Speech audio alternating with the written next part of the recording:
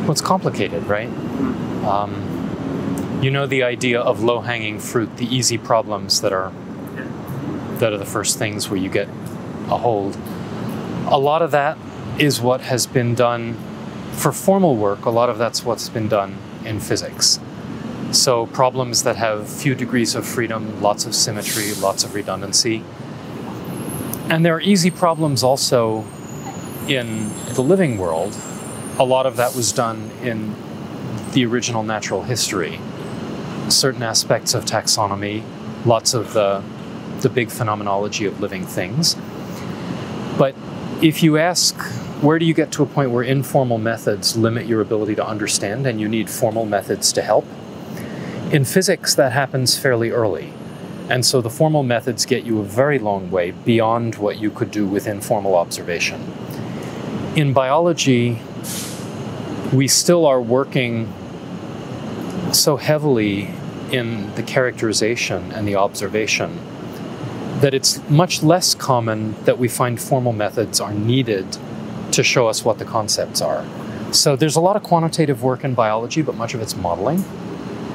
And it's a little bit different in physics. In physics, the modeling problems were part of the job. They were what was often called phenomenology, the ability to express precisely what a phenomenon consists of and what you need to put in a model to be able to reproduce it.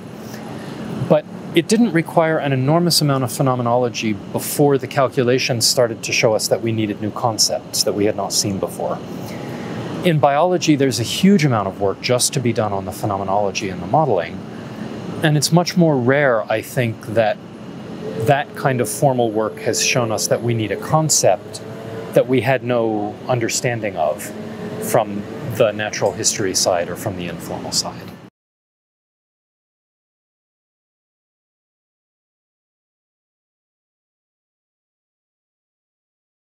Schrödinger's What is Life might be the only theory book that was ever important for thinking about the origin of life.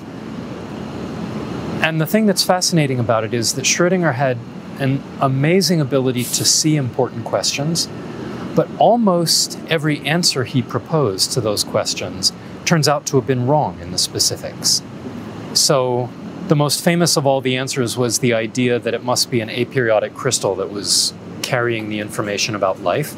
And nowadays everyone looks at DNA and says, aha, Schrödinger understood what DNA would be. And even Francis Crick credited Schrödinger with part of the motivation to have looked for that structure in the nucleic acid polymers.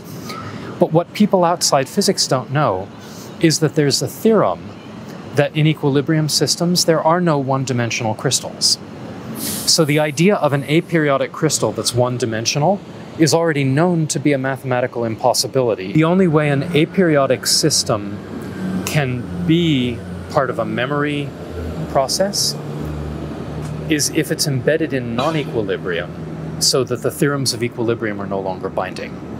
And it turns out that if you ask, what do we know mathematically about how to make a one-dimensional memory system out of equilibrium? That's an incredibly hard problem.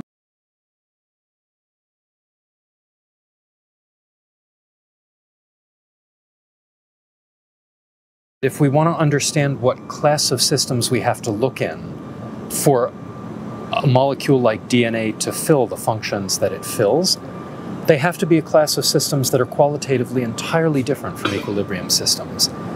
So, in one sense, that's not necessarily a new physics. It's an extension. It doesn't overturn any of the physics of equilibrium that we know, but it shows that the equilibrium physics has a very limited scope, and there's much, much, much more that needs to be added to it and that needs to be discovered. It's hard to know how much Schrödinger could see the need for that from a 1930s or 1940s perspective, but now looking back, we can say, if he could have foreseen it, this would have been a good thing to be referring to. And I think that's often the way it is. You know, it's like horoscopes. Somebody who's good at making general statements can say something so that no matter what happens, you can look back and say, boy, they really had vision. Some of it is knowing the right level at which to generalize and when to stop committing to more detail.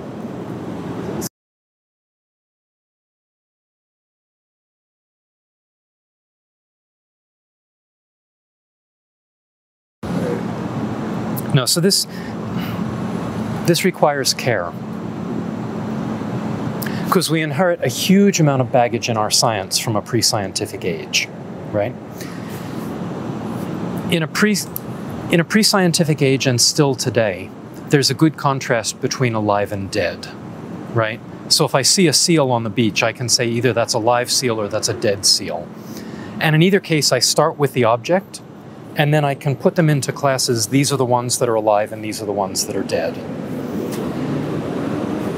We inherit some of that balance when we talk about things that are alive and things that are not in the category of ever living. And I think we try to imprint the alive and dead on the alive and never alive. And that's where I think we make our first mistake.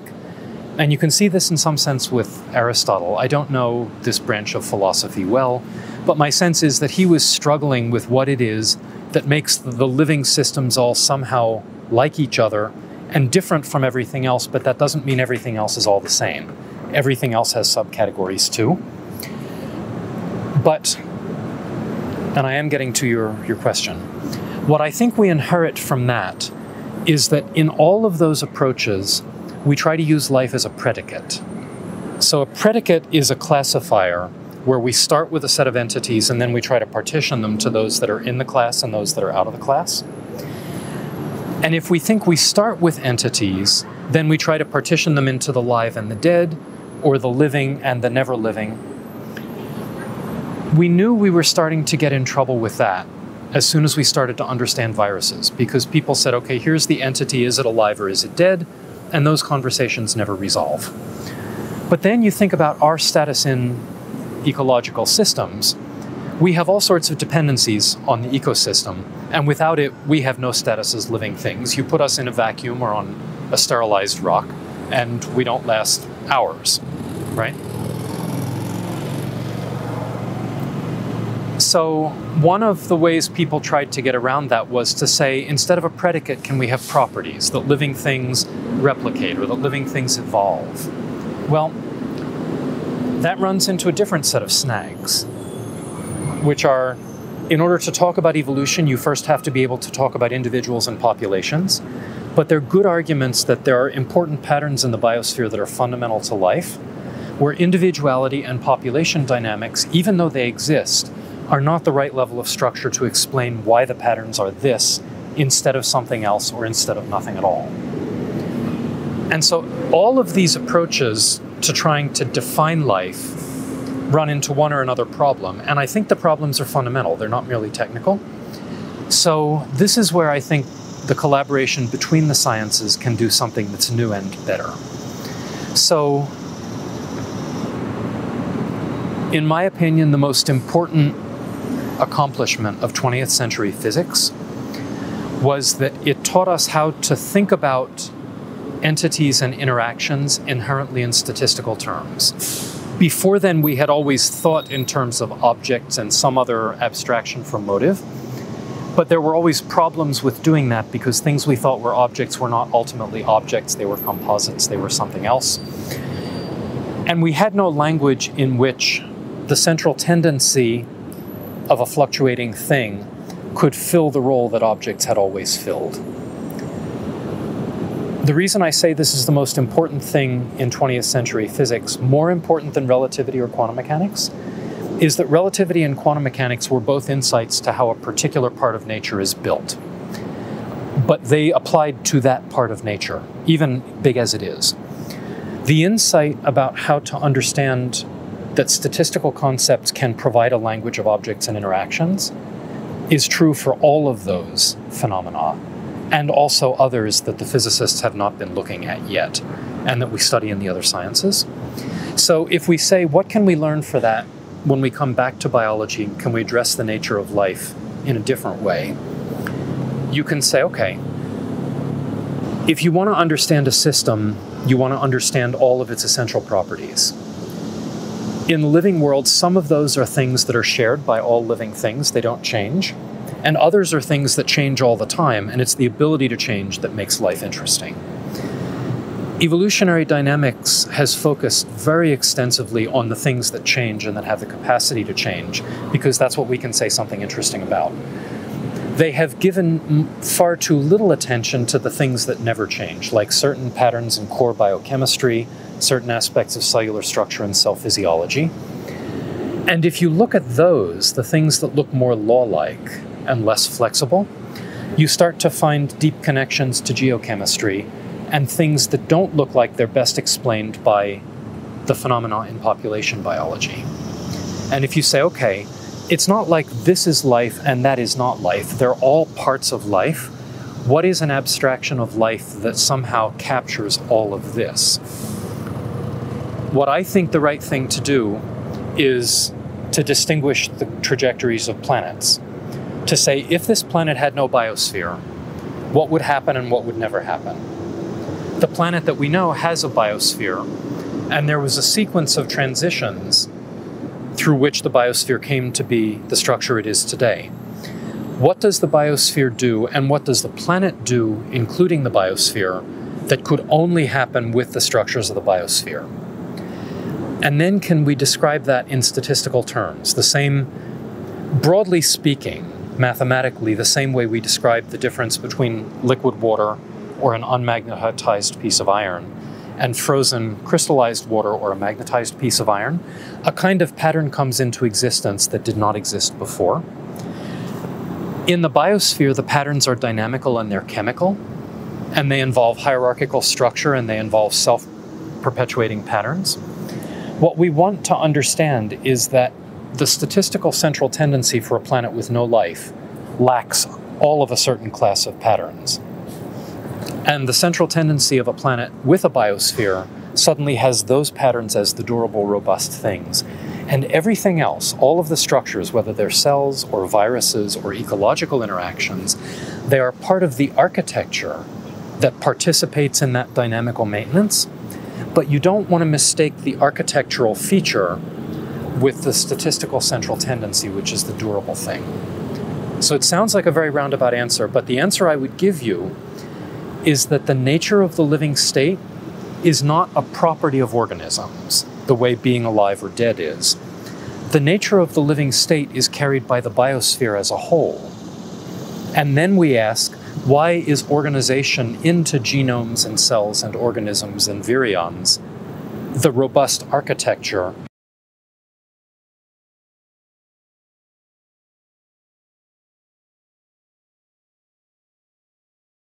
A lot of times when people think about origin of life, they mostly think about wanting a historical story, the sequence of events and places and changes and so forth.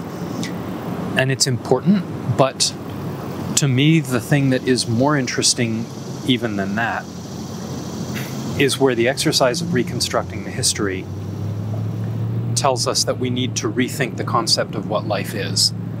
And this is where I think the object language that's traditional in all sciences is the thing that we most want to get beyond in biology. So in biology, for a very long time, organisms were kind of the fundamental objects. And if you read Stephen Gould's Structure of Evolutionary Theory, he argues in the introduction that Darwin had a huge commitment to individual organisms as the central points of change for living order. And even though he was a consummate ecologist, he understood the essential character of relations, he felt that the science that he could make was a science of selection of individuals. As we learned more about individuals than was known in Darwin's time, we realized that they're divisible and that they're changeable and they're assembled and so forth, so they weren't workable as fundamental objects. You have this classic book by E.B. Wilson, The Cell Theory of Life. I don't know if that's the title or not. But he makes the argument that the cell is the fundamental architecture of all of life, and that architecture is more fundamental to the nature of the living state than any of the properties that particular cells have. But we keep chasing the object language down and down and down one level.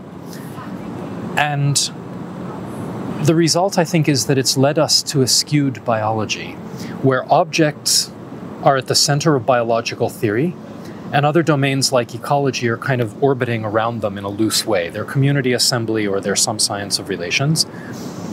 But if you do biochemistry in deep time, you start to see features that they're not as essentially properties of individuals as they are properties of ecosystems. And you say, in biology, we need a role or a theory of ecosystems as fundamental entities of their own kind, because whatever those entities are, they seem to be the things that are carrying the universality of metabolism and its connection to geochemistry in each era, and the major transitions in the forms of biochemistry through time. And then cell form can change, enzymes can change, genes can change, the composition of chromosomes and species can constantly turn over. And yet these invariants always are kind of the reference point that they support at the ecosystem level. And this is the thing that has pushed me to say we need to move away from the object language.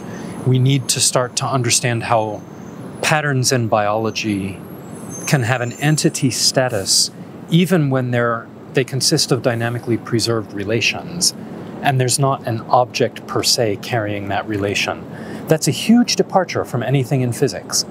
Because in physics, if you ask where is there a durable pattern, like the crystalline form of a diamond or a zircon or something like that, those patterns persist because the objects that carry them are durable objects.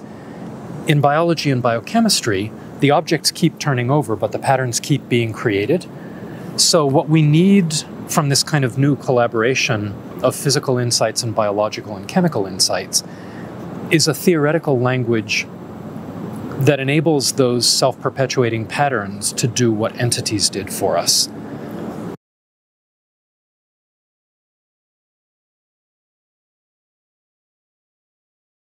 The great confound in biology is between things that are universal because they're the only solution to some problem, and things that are universal because they're inherited from a single ancestry of life.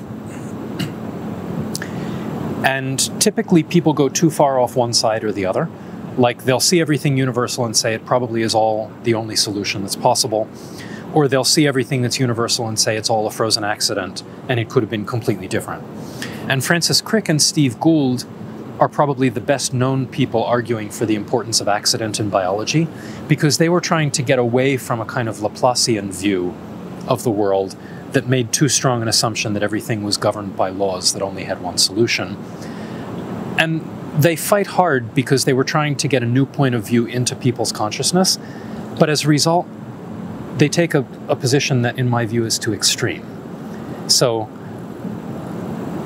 if you have a thing that is the way it is for a law-like reason, and you think it's an accident, then what you've done is failed to even try to understand why that was the only solution. So I think the right middle ground is to say the elements in the periodic table are really all unique. And the chemical things that each element can do are not exactly duplicated in any other element. For some of them, the changes are huge. Like carbon, nitrogen, oxygen have characteristically irreplaceable roles in biochemistry. The relation of sulfur to oxygen, the relation of phosphorus to oxygen and to nitrogen dictates much of their roles. You go down into the metals, they start to be a little bit more interchangeable. They as a group have roles that nothing else can substitute for, but individually you start to see some substitutability. So that's law-like, because quantum mechanics doesn't give you any choices. At the other end, there are 5 fingers on my hand, and we know that my deep ancestors had different numbers of fingers, so we know that that's not governed by a law. Somewhere in between, where does law hand off to things that get locked in? That's probably not a simple boundary. It's probably a kind of a ragged coastline. And so, for me, the thing that makes biochemistry so fascinating is that it is that mix of things that probably only have one solution, and that solution keeps being supported by higher level machinery of different forms, but it's always the same solution. And that, if you look in deep biochemistry, the biggest candidate for that is the citric acid cycle and the role of the simple amino acids. There are no substitutions for what they do in all of life. Everything, all other phylogenetic relations can change. Those roles are invariant. But then you get up into the more complicated amino acids and some of the sugar chemistry or the hydrocarbon chemistry. Some of it looks like it's anchored to things that don't change. Other of it looks like it probably comes from accidents of how catalysts were available or things like that. Can we understand where that boundary and that trade-off takes place? To my mind, that's what we could do to get a full and balanced understanding of the different things that contribute to the living state.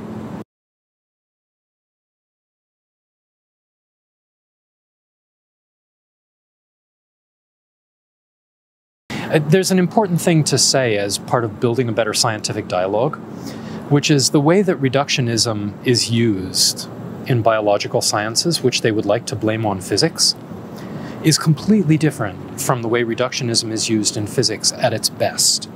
It may have been the way it was used in the physics of 100 years ago, but that's a thing that I wish we could get beyond, because the major accomplishment of the 20th century in physics was the understanding of the nature of emergent order.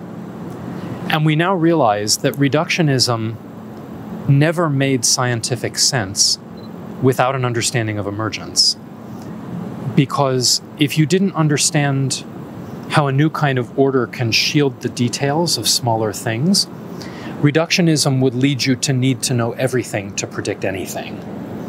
And the point of emergence is that you can have a predictive finite science at different levels, which lets through some of the details from the foundation and masks others. And the important thing is at the boundary where that happens, you have systematic ways of learning which details will come through and which will be masked. And a good reductionism in every science, I think, is going to have that dual character. The essence of reductionism is that if a composite thing is made of building blocks, then the number of combinations will be much larger than the number of kinds of building blocks. If all you want to know is the properties of the building blocks, then the number of experiments you have to do to answer that question should only be about as numerous as the building blocks. It should not have to be as numerous as all the combinations. And that's been incredibly useful in physics because it says we don't need to know everything about chemistry to work out the periodic table. And accomplishing an understanding of the periodic table is finite progress, even though we still don't know most of what's in chemistry. But you would never say that knowing the periodic table, we now know everything in chemistry. That would be stupid because it's manifestly false. So to understand the combinations, you need a new native language that is addressed to the characters of the combinations.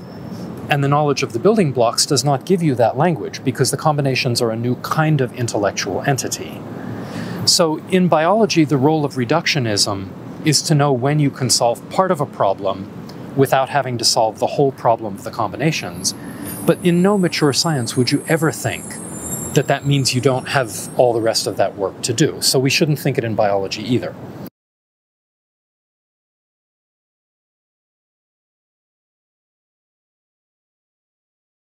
There are certain kinds of pattern that you develop a skill for seeing from the kinds of systems that physicists have studied.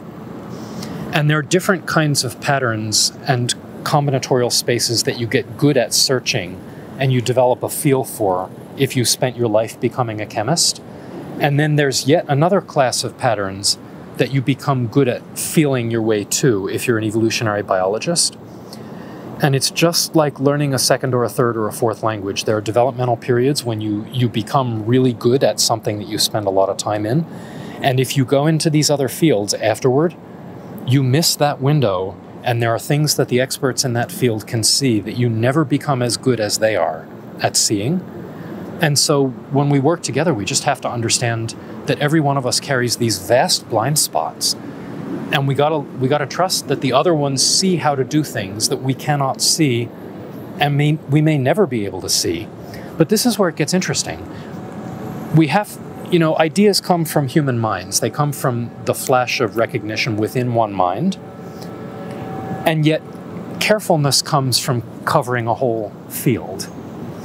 We have to do carefulness at the level of being an expert, but we have to cover so much material no one can be an expert.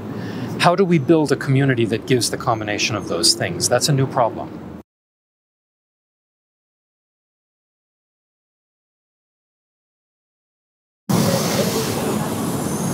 I didn't say anything about chemistry, but if you had to say what's the other really important thing about the nature of life that I think doesn't get enough weight in most of the conversations, there's a kind of a split in the way people talk about chemistry. A view that is sometimes criticized as people who is an old version of saying life is a chemical phenomenon. And often the people who said that sort of meant we need to understand every chemical detail or we won't understand life. And there was a kind of a backlash against that, saying we can't understand every chemical detail and so many of them change. Every time you say something is universal in biology, some biologist will find a violation because that's what they do. There are actual things that biologists haven't found violations to, but they don't like to admit that there are. So you don't want to get hung up on every detail when the theme of biology is that so many details can change. But the backlash went too far the other way, where there were people who wanted to say, life is a kind of pattern and it's only accidental that it takes place on a chemical substrate, or that it takes place on this chemical substrate. And I think that's another kind of a mistake, because there are certain things that the chemical substrate does that no other level of physical organization does. And I think, we now know, 27 orders of magnitude in physical energies. We know a lot of the structures that physical systems can form. And there is this unique structure in the middle that's called chemistry that has a capacity for complexity and for separation of time scales, for problems in integer arithmetic and in group theory that do not occur again anywhere else in the hierarchy of physics. And I can list a long set of things in the nature of life, its error-correcting capacity, the structure of metabolism, where I think if you didn't have chemistry to build from, nothing else about physical dynamics would ever make those patterns possible. And the particular forms that they have are tied to very particular places they occur in chemistry. Now, I can't prove that. That's a prejudice that I have that I want to turn into a scientific claim. So, you can take it for what it's worth.